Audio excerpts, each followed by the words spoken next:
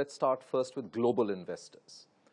And I want to turn to what I feel was the time that turned out to be the turning point, which was the retrospective amendment, followed by GAR, which of course we retracted. The retrospective amendment, we did that. We were criticized by pretty much every global investor. We came back and we said, we will sort this out, and we know what's happening. There are negotiations going on.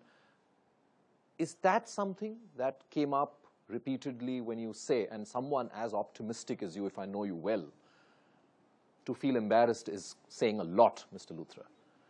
Was it the taxation issue? And we continue to see these transfer pricing, tax demands being slapped. We've had the Supreme Court say that go easy, conduct yourself in a proper manner. We've had standing committees of parliament castigating the tax authorities.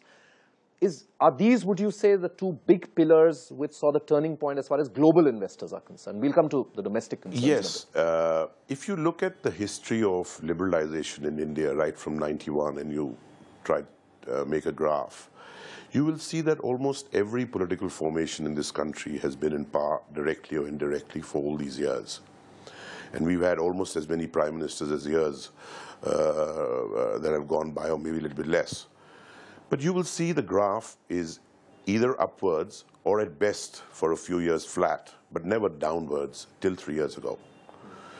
That downward trend that started, I think I was trying to figure out why. Why did the income tax department suddenly get so charged up?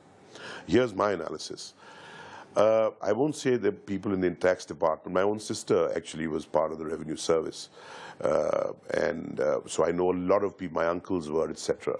I know a lot of people in the revenue service, brilliant human beings, but not the extra brilliant ones, not the IITians, not doctors, proper medical doctors, who've now tended to join the MBAs from IIM Ahmedabad, are now members of the Indian Revenue Service. So they have, they think a little outside the box too, and they try and create things. That was one aspect. Coupled with that, the department, in their wisdom, decide to send out letters to all the commissioners, that's the chairman of the Central Board of Direct Taxes, that you, my friend, will collect so many thousand. You did 400 crores, for example, last year. This year, you have to collect 450 crores. And this is non-negotiable. Apparently, that's what the letter said. And that's what I was told. Now, to me, an income tax commissioner who's an assessing commissioner is actually like a judge. It's like a chief justice of a court telling his brother judges that you will give 15 hangings this year.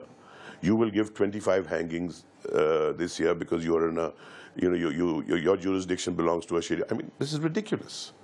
You can say you will do 5,000 cases this year. Now, what is the outcome of that? That should be as per law. That then coupled with this whole sort of push to collect revenue at all costs has created this whole negative environment where people are coming totally things outside the box. Brilliant in some ways. I won't say they weren't brilliant. This Vodafone case, for example. It was a technically easily solvable case. But look what it did. Just because one stupid form hadn't been filed before, the department took value of that and built it. Look, I read somewhere else in the papers the other day that 94% of the total taxes due in this country are owed by 12 people. Now, that makes no sense to me. So for that 6%, if you're going to go after and create such a negative sort of, it just doesn't work.